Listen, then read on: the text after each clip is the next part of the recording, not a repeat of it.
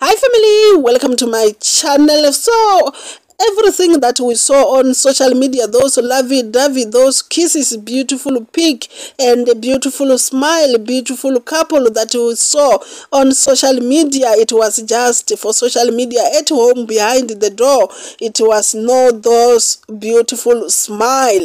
Now between sabclivhu and his wife Linde Nengobera, Real Men Foundation, they speak, they said Captain sabclivhu contacted them.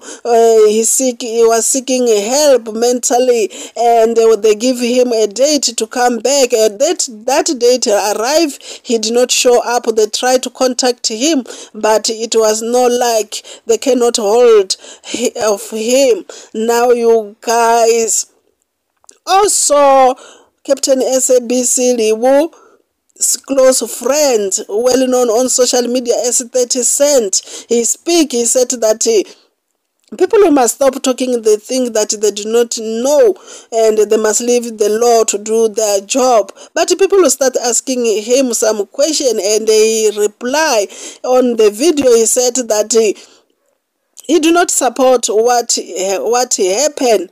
Is really, he did not like what happened, but 3 weeks ago, he posted the video, and people would not ask him what he was talking about, because he posted that video because he knows that things are not good. And both couple, they try their best, just that the favor do not go on their side.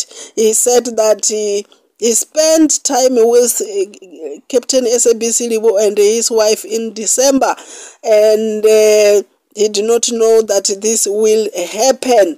Also, the family, Linde's family, speak, saying that sabclivhu and Linde, they're not married, therefore he will be buried in Ngobera's family, not Madaje's family. Linde, he was so much in love with Libu, always defending him. Even the relationship was not good between two of them.